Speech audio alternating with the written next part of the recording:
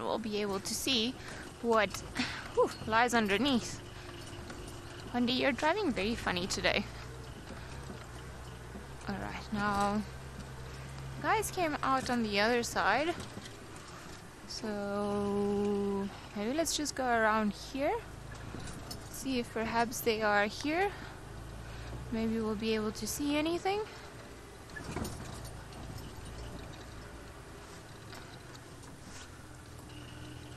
No. Ah, sorry. There's a big mother here right in front of us. So I think she got a bit of a fright, as did I, because I wasn't expecting her to be there. And hello. Now, where are your little ones? Are they inside? I'm not too sure where the little ones are.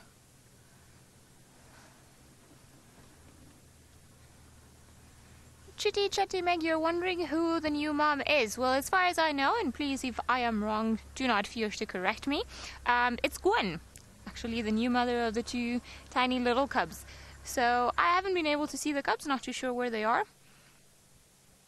Maybe they're on the other side, but she is marching off. Now there's another termite mound not too far from here, so I wonder if perhaps she's actually not heading in that direction. It would be quite interesting to find out. We're just going to keep an eye on her and see where it is that she goes. She's still sort of walking around, so I wonder if maybe she's not going to go around and come back onto the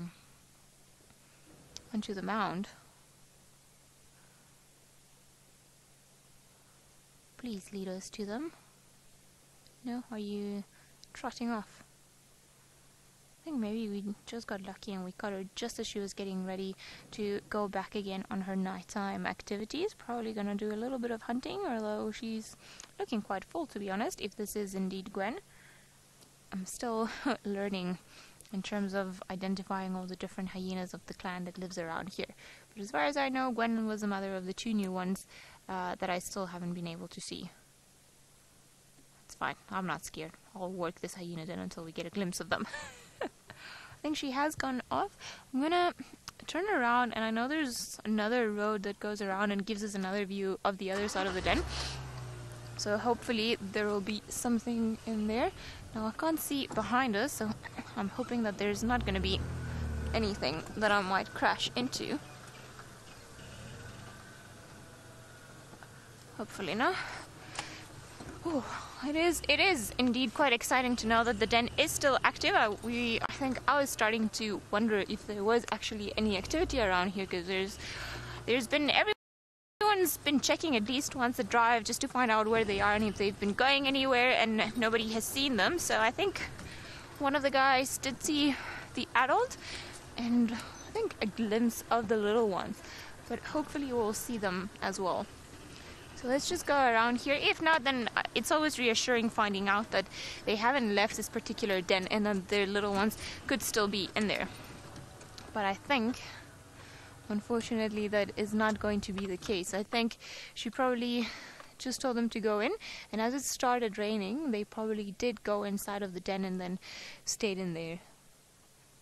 There are no views of them here, and the fact that she's gone so gallantly off and just carried on walking around, it's probably a good indication that they are indeed safe and sound in the den, and that's the only reason why she's probably left them and carried on.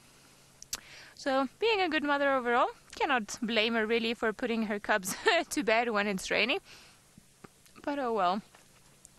We are going to try and see if maybe we could go around if there's not any other hyena, but while I do that, let's go over to Tristan, who's still hanging out with the buffalo.